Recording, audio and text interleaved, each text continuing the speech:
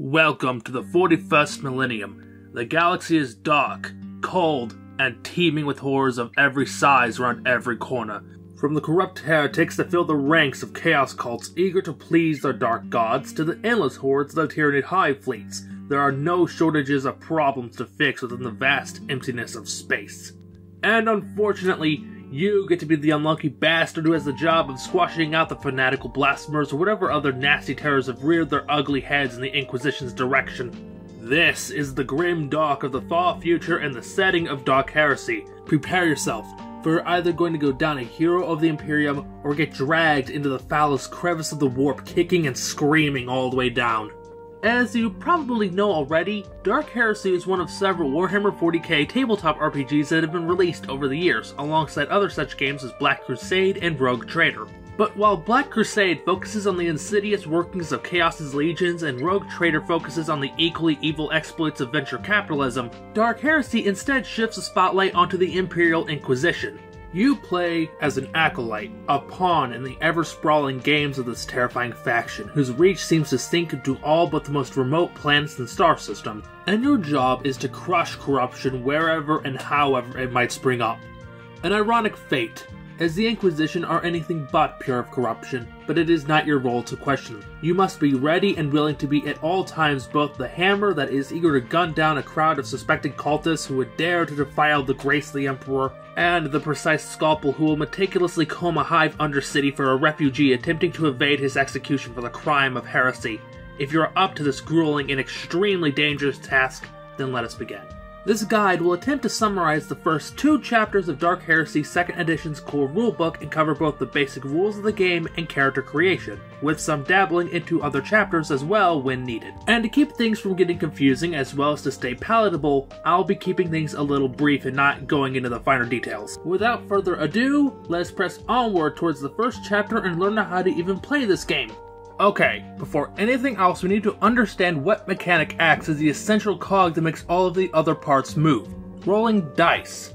But unlike, for instance, the D20 system where you roll a single dice and add a skill modifier to get things done, Dark Heresy runs on 3 kinds of rolls to complete most tasks in the game. The D10, the D5, and the D100.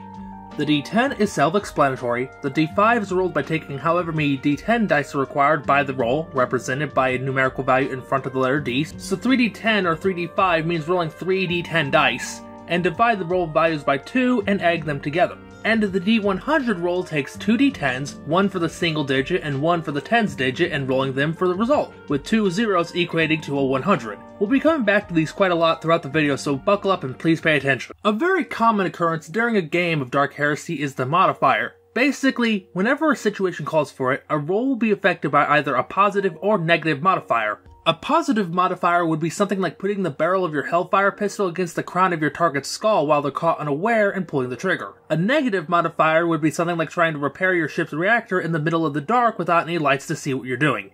These sorts of modifiers are applied to what are known as skill tests, and these are handled as such. Let's say you're trying to slap a computer back into working order.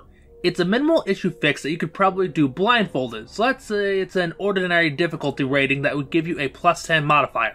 That modifier, since you're using the tech use skill to get this hunk of junk into working order, would use your intelligence characteristic, we'll get to those later, to get done. And since you have a 35 intelligence, you would need to roll a 45 or lower on a D100 to succeed.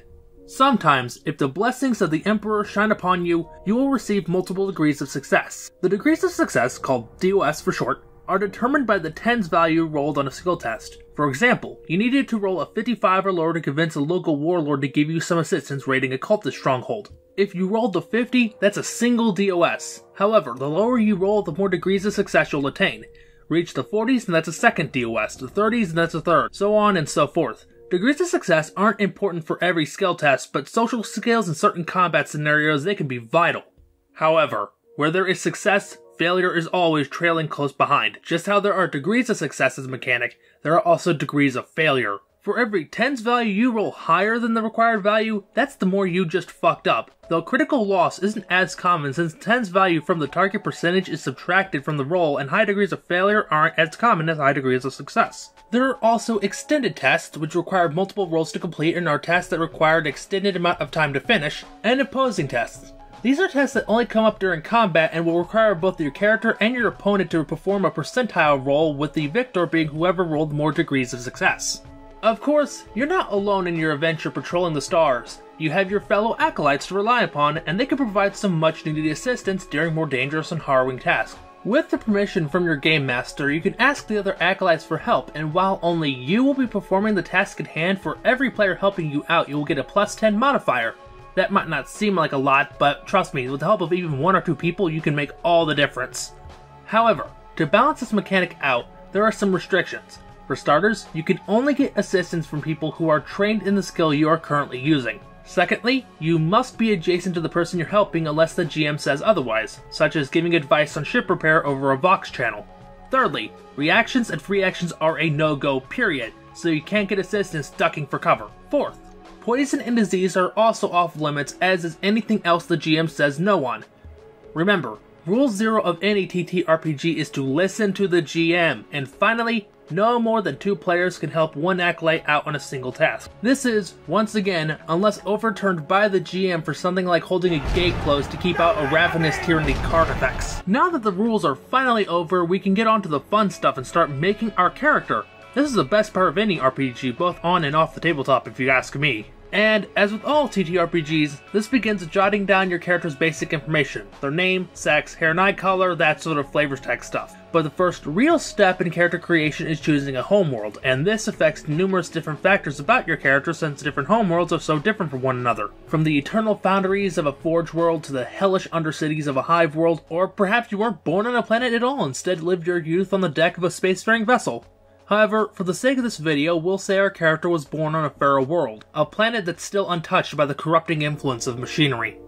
While the left side of each homeworld option is taken up by text describing what life on such a planet would be like and how that would shape your character, their personality, and their beliefs, on the right side is a box of mechanical benefits that you're given, and we're going to start from the top and work our way down. Starting off, your planet gives you numerous characteristic modifiers, but before I tell you what these do, I gotta explain what characteristics are in the first place.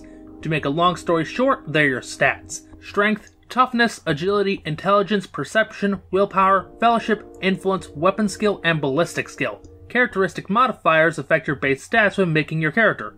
Stats that are unaffected by modifiers are determined by rolling 2d10 dice and adding 20 to the result. Stats that are affected by positive modifiers, in this case strength and toughness, are instead determined by rolling 3d10 and choosing the 2 highest values. However, any characteristic afflicted with a negative modifier, in this case influence, are instead chosen by rolling 3d10 and picking the 2 lowest results. Simple and easy. Next up is your fate threshold, which is the maximum amount of fate points a character can have at any one time.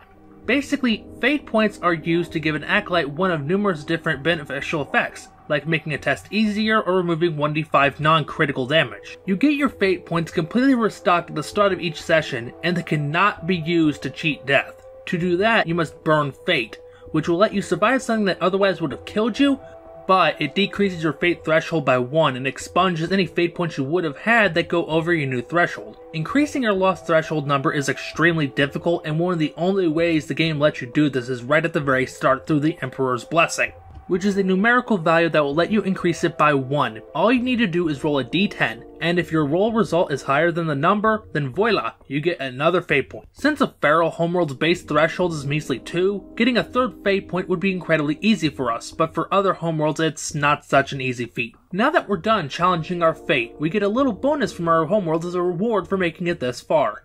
This takes the form of a trait, and in our case it grants us the skill The Old Ways and makes any and all low-tech weapons we use, like swords and spears, lose their primitive quality and gain the proven quality. I'll go into weapon properties whenever I get around to doing a video on combat, but in case you're curious, being a proven weapon means that when you're rolling for damage, any dice that roll lower than the listed value, i.e. proven 3, will be instead boosted to that value every time. You also gain a homeworld aptitude, in this case toughness, but that's something to discuss later as well. The last thing to write down from your homeworld is your wounds, which are going to be a set value plus 1d5, in our case 9 plus 1d5 because we're tough as shit. What exactly are wounds? Basically think of them as a wall. When you take damage from attacks or hazards, after damage reduction from your armor, assuming you have any, is calculated, the remainder is deducted from your wounds. Once they run out and your wall is shattered, you start taking much more serious damage, called critical damage, depending on where and by what you were hit. Different locations and damage types will have different effects, so 5 points of critical damage to your leg by a bullet will hurt like hell and probably cripple you for a while, but it's better than 10 points of critical damage from an explosion to the head. The only thing after that is a small sampling of suggested backgrounds that would work best for a character from your chosen planet, but that shit's for nerds. As we go thumbing through the different background choices, it's important to remember that these are not your classes. While you do get several skills, talents, and pieces of equipment from this part of the character creation process, it is more to do with how you got roped into the Inquisition rather than what you do within it. But to cut to the chase, we'll make our little Amprim a member of the Adeptus Administratum. I'm sure he's destined for great things as he burns his eyes out staring at 10,000 nearly identical legal documents for the rest of his life. Your background gives you a couple similar benefits as your homeworld, specifically a background bonus and an aptitude. This time you get to choose between one of two aptitude options, so we won't bother retreading that ground again. As for the other stuff, you get a series of skills that you know at a basic level, some weapons training, and some basic equipment. I chose to give this character training in Laz weapons, so we'll jot down the equipment he's carrying in the gear section of the character sheet and write down Laz pistol in the weapons section. Finally, we get to the roles. This is what you could call your class in Dark Heresy, and it's how you'll be playing your character throughout their lifetime. Are you a hard-boiled seeker who never loses a target? Perhaps a bloodthirsty warrior who will do anything to sate their killing urges? Or maybe a soft-spoken sage who never forgets a face and could do even the most complex equations in their head. If you're unsure of your choice, or just aren't certain how a character in any one role would play, the book provides both example characters for each role and some guidance at the bottom of each section for how you might want to build your character over the course of the game. Depending on your choice, you're given a series of aptitudes, a role talent, and one last role bonus that will let them use fate points to automatically succeed on certain skill rolls. With their backstory and role ironed out, we can finally start talking about what aptitudes do. As a refresher, our sample character was born on a feral world, so has a toughness aptitude from that, a social aptitude thanks to being part of the Adeptus Administratum, and because of the sage role he gets willpower, tech, intelligence, perception, and most important of all, knowledge. What are all these for? Well, basically use them for discounts. Unlike other RPGs, there's no real leveling system where reaching experience thresholds makes you stronger. Instead, you spend your gained XP from fighting and solving mysteries and such on different advances, make your characteristics stronger, learn new skills or improve the ones you already know, or even purchase new talents. And depending on what aptitudes you have, if yours match the ones listed for a skill, talent, or characteristic, then you can get a pretty huge discount on the XP cost depending on whether one or two of them match up. For example, getting a single +5 increase in a characteristic costs 500 XP at base, 250 with one aptitude matching, and a measly 100 XP with two. Each newborn acolyte starts with 1000 XP to spend, so go nuts. The only thing left to do before the home stretch of character creation is equipping your acolyte. While you do start with several pieces of equipment already, this last step is basically the gear you brought from home on your adventures, and the amount of things you can take is based on your influence bonus. This is calculated based on the tens value of your characteristics, so if you have 34 influence you can choose 3 items, and they must be of scarce rarity value or better, so you can't walk out of the armory with your hands at a brand new Stormbolter. Oh, and FYI, anytime the book asks you for a characteristic bonus for a calculation like this, it works the exact same way. Okay, this video is starting to get a little long, so let's wrap this up. The last step of character creation is ironing out all the kinks of your character. Their likes, dislikes, their appearance, things that you probably wrote down at the start, but this is a chance to go over the details one more time.